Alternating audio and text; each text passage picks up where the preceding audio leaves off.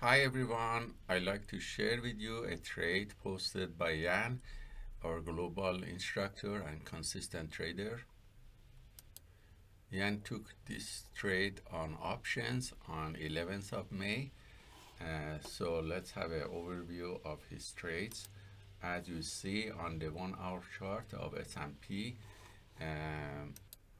there was a rejection at the level around 3,960 two times before, and also previously. So this is a major resistance, and the price after drop pre-market of New York, after opening, it rejected this level and bounced back.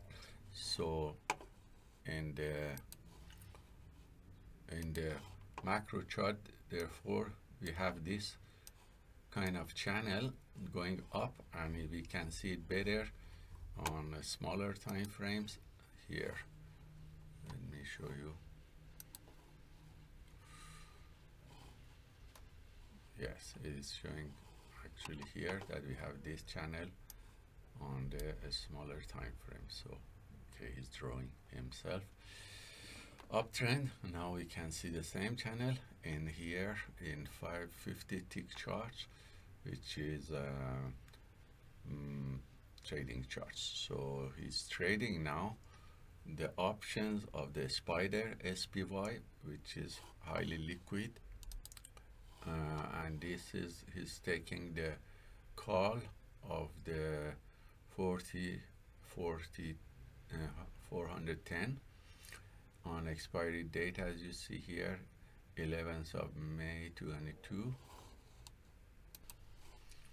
So we entered using this chart. As you see, this channel that is showing here around this area, and took this wave all the way till this area, so up to this channel. So starting from this area till here, this much profit using this call options, which was 21 cents.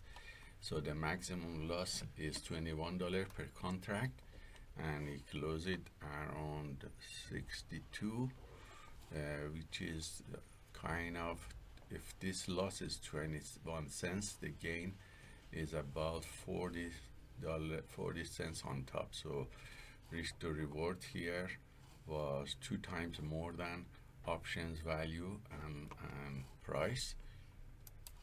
So it looks like he closed it here at this level, which is previous support. He took the profit around this area. So let me play his video again to see. Since the trade is closed, he's just explaining, and he recorded in the journal for all students.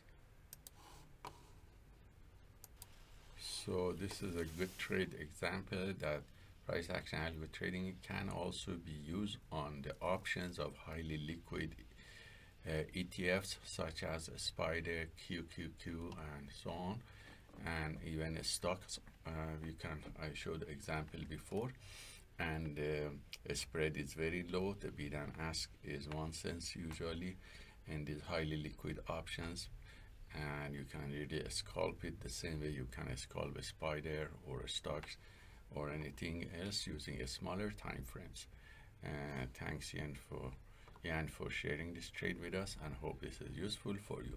Have a wonderful day.